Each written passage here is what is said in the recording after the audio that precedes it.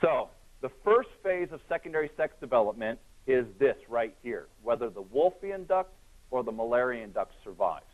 Those are a direct result of what hormones are secreted by either the testes or the ovaries, respectively. Okay. Now, there is another region called the genital tubercle that will either become the clitoris in females or the penis in males. So this, again, comes as a result in initial secondary sex development as a result of these hormones being secreted by either the testes or the ovaries. Then we have the labioscrotal folds that can go either way, too. It's called labio because it could become the labia in females, or scrotal because it becomes the scrotums in males. So the derivative, the labioscrotal folds, can become either one depending upon what hormones are being secreted by the testes or the ovaries. Okay? So that is where their ultimate derivatives, the genital tubercle and the labioscrotal folds, these, like the gonads, have the potential to go either way. In fact, in some situations, they've found that in some slight genetic abnormalities, certain individuals were born and appeared to be female because they saw what looked like a clitoris that was extremely small, but when they reached the second stage of secondary sex development or puberty and massive levels of testosterone were secreted, it actually enlarged and became a penis. That would be quite a day. So that it doesn't happen very often, but there are circumstances where that has happened, where they've had that occur. Yeah. So one of the interesting things about estrogen, women have more estrogen circulating through their bloodstream than men do. However, estrogen is also in male sperm development. In fact, there are higher levels of estrogen around where the spermatogonium are developing than in, as far as concentration, than in women's blood. So men have estrogen too. Estrogen is needed not just in women, but also in men for various developmental processes. So it's not exclusive between the two in terms of women only have estrogen and men don't have any estrogen. So it's interesting because to develop our sperm, we need estrogen, high levels of it around those cells to be able to do so. All right.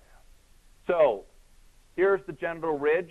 Here are some of the genes that will, again, as we talked about, this is just the overall dynamics of both primary and secondary. So we talked about primary. That's the ovaries or the testes. We went through a lot of those genes and such. If they're ovaries, remember that these stem cells will become granulosa and thecal cells, which then turn into the follicles that will secrete estrogen around these oogonium, or turn them into oogonium, and initiate meiosis. From there, the ovary will secrete estrogen that will cause the Mullerian duct to form into all of the components of the female. And then in testes, as testosterone is being secreted, it causes the Wolffian duct to survive. One of the things they've shown, too, is in the earliest stages of development, not just testosterone. In fact, it's dihydro something testosterone. It's a different version of it that actually initiates a lot of these changes in the to be able to form the male secondary sex characteristics like the scrotum and the penis and whatnot. So testosterone does play a key role in a lot of this, but there's also a derivative of it that plays even a more important role they're showing now. All right, so let's talk about hermaphrodites, and because that's always a big question, even in my 1010 class, and I try to explain it to them the best I can. Whenever I talk about Klinefelter syndrome, they always ask that the first thing is that hermaphroditism? So let me explain how this works. On occasion, when crossing over occurs during meiosis, you can possibly get a translocation of a part of the Y chromosome to the X chromosome. Now, if that X chromosome that has the male-producing genes are found, and you ultimately have an XX, so the X chromosome, this X chromosome that has SARI gene, as well as maybe a couple other genes on it, fertilizes the egg, you would expect that the embryo would form as a female because of the two X chromosomes. However, remember that X chromosome inactivation occurs. And in the earliest stages, you not only have a double dose of X chromosomes causing the cells to try, or the gonad to try to become an ovary, but you also have SARI genes causing genes to be turned on. So you have this conflict between whether or not the cells are going to become, or the gonad's going to become an ovary, or whether it's going to be testy. And two outcomes typically come about from this. In one scenario, there's enough genes going in between the two X chromosomes that one of the gonads becomes an ovary, and in the other one, it becomes a testy. So in that situation, you're going to have both an ovary and a testy, completely separate, but one of each. In other situations, you end up having a mosaic between the two. You've got an ovotesty, as they call it, which is essentially a combination of both ovary cells and testis cells. And what happens is, because of this, then you end up getting both the Wolffian duct and the Müllerian duct surviving, and you ultimately get certain things happening. In some situations, they can produce both a vagina and a penis, and this is ultimately where hermaphrodites come into play. You typically will not have both things like a uterus and a prostate, but it really screws up the formation of the secondary sex characteristics as a result. Now, in other situations, we have what's called pseudo-hermaphroditism, which is not like hermaphrodites that have both male and female secondary sex characteristics. Pseudo-hermaphroditism typically comes from a defect on the Y chromosome, in which case you would have what we call an androgen-insensitive genetically male. It's XY, but it develops as a female. And the reason for that is because even though the Y chromosome is there, you do get testes developing, but you do not get testosterone ultimately, or you don't get the cells being able to respond to the testosterone. As a result, the secondary sex characteristics are female. So you essentially have a female with all the secondary sex characteristics, but with testes where the ovaries would be. So we call that pseudo-hermaphroditism because it's not actual hermaphroditism to have both male and female sex parts. So that's ultimately where hermaphroditism comes into play, is a translocation typically of genes from the Y chromosome to the X. You have two X chromosomes with some Y chromosome genes, and it causes these ovotestes to form, or one ovum and one testes to form. And due to the hormonal differences between both of them, you get a mix between the what differentiates between the Wolffian duct and the Müllerian duct, and in the end, they typically have both a vagina and a penis. These are, now, obviously in the second stage of sex characteristics, this is where you get breast development or no breast development in males, or you get you start ovulating in females, you start producing sperm.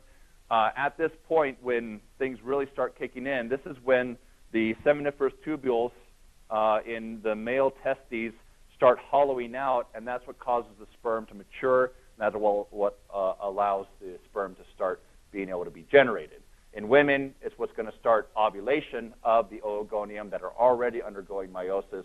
That's going to initiate these hormonal changes. Obviously, other things start being affected because of the increase in these hormones, such as muscle mass or other major features that make a difference between male and female. Now, one of the interesting things that's starting to find, too, is it's not just in these bipotential gonad and these other regions that the X and the Y chromosomes come into play and those genes come into play. They're starting to find that these genes can actually come into play in neural development as well, that it affects certain regions in the brain and certain hormones and dopamine receptors and things of that sort. They're seeing differences between male and female brains even before the bipotential gonad becomes either the ovaries or the testes. So they are showing that these genes do play a role in the brain chemistry, and that makes sense because typically, not all the time, but typically, if you have male characteristics, then you feel and act like a male. There's a certain male behavior, as well as in female. And that brings us up to an interesting point, sexual identity. And this, obviously, there's a huge endeavor about this, and we're not even close to being able to address this. We've been able to do some experiments on things like Drosophila, where by changing a gene, you can cause males to try to mate with one another, and it's usually pheromones or something of that nature. It's not as simple in humans, obviously, in that regard. And even it's fairly complex in Drosophila as well. But they are showing that genes do affect not only the sexual characteristics, but the overall brain chemistry and overall identity. So here are the different levels. I just wanted to go through the different levels of sexual identity. Gonadal sex. This is, again, whether or not you have testes or ovaries. So this is the primary sex determination. But then, as we just went over, as you know, then there's the phenotypic sex. This is what develops as far as your secondary sex characteristics. As we showed, you could have testes internally, but externally being entirely female as a response to the lack or inability to respond to the hormones because of a slight genetic defect. Okay, so the phenotypic sex typically matches the gonadal sex when things don't go wrong. But these last few, these have more to do with the psychology. And this is why this is a very kind of, we really don't understand much about it. We do know, this is what I was saying before, that the X and the Y chromosome do come into play in terms of how dopamine is secreted in the earliest stages of brain development and other things in terms of the neural connections. As such, we have two different levels of sexual identity. One's gender identity, which is essentially what gender do you feel like? Okay? Most of the time, males feel like males and females feel like females. But there are individuals that have the male phenotype that feel like they actually should be a female and vice versa. Most time, people don't realize that there is this. Most of the time, they just look at the sexual orientation, which is what your attraction to whether or not you're attracted to the same sex or the opposite sex. But that's different than gender identity, because there can be individuals that are male sex characteristics, feel like they're a female, but still be attracted to women, and vice versa. Okay? So ultimately, in development, we deal with what we can show quantitatively. This gets really into a lot of gray area. But it's still an area of interest for a lot of scientists and researchers because we have the norm, and then you have things that are different than the norm, and we want to know, well, what causes that? What things, whether it's environmental, genetic, or both, we want to know how everything works.